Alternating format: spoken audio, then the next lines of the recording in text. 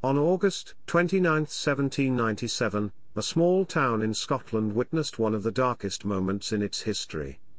The Tranent Massacre saw the violent repression of local residents, who were protesting against the conscription of Scots into the British Militia. The events of that day were the result of a protest against the 1797 Militia Act, which sought to conscript Scots into the British Militia to control the Scottish people or deploy them elsewhere.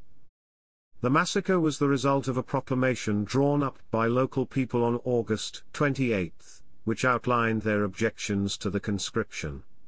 The proclamation, consisting of 4 clauses, declared that the Scottish people disapproved of the Act of Parliament to raise 6,000 militiamen, would assist each other in repealing the Act, were peaceably disposed, and if they were forced to become soldiers, their trustworthiness would be questionable.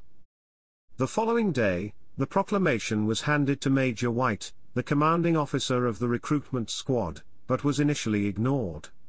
A confrontation between the protesters, led by Joan Crookston, and the troops resulted in several protesters being shot dead.